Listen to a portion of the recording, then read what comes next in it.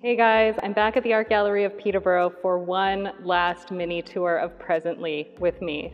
I can't believe we're at this point.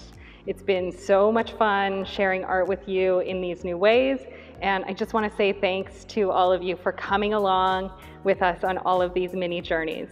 Today, we're checking out some more works. This time, we're looking at things that try to find that comfortable resting spot between where we were and where we're going, between what's too much and too little.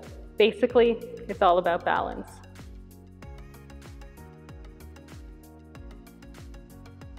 This is Sheldon Storey's Holding Space, Here and There. Things would be different if it was different. It's from 2016 and made out of a series of found materials: wood, preserved jars, and lake water. Obviously, the shelf is on a bit of an angle. You wouldn't want your pantry shelf to be like this. And here in the space of the ramp, for me, it feels additionally off kilter. But we've got a very precise level horizon line created by the water. Each jar is filled with water to a precise level to create a continuous horizon line. Something else that's going on is in each of those jars, because it's lake water, you get this sediment of sand and anything that's in a lake that settles at the bottom there. This work thinks about family relationships, memories, the way that things are passed down, preserved. I think about recipes, I think about secrets, I think about things passed down.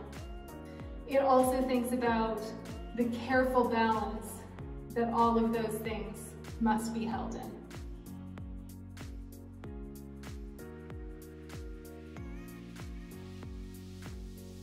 I'm standing here with Al Green's In Communication from 2020. It's actually a grouping of 3 pieces. I am the new me, you are the new you, and we are the new us.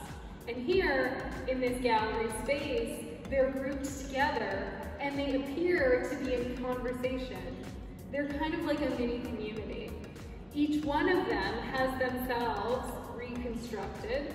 They're obviously made of a number of different pieces, and he's colored them faintly with acrylic paint to emphasize that rebuilding.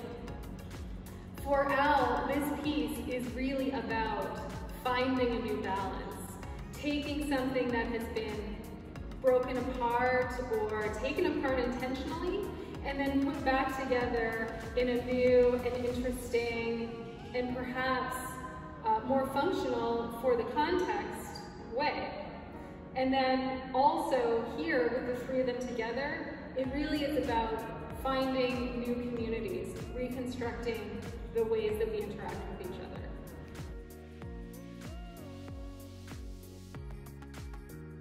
I'm here with Yuripman Napoles Pereira's Intermundos from 2020. It's an intervened found object. He's cut archways into this saw in a way that follows the vanishing line perspective technique.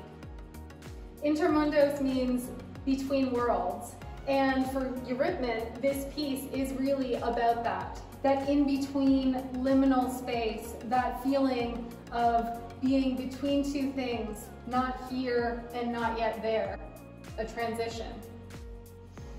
This piece feels particularly appropriate as we're sort of coming out of the tail end of the pandemic, and we're still not on sure footing, not sure exactly where we are. We're definitely not where we were, and we're not where we're going to go.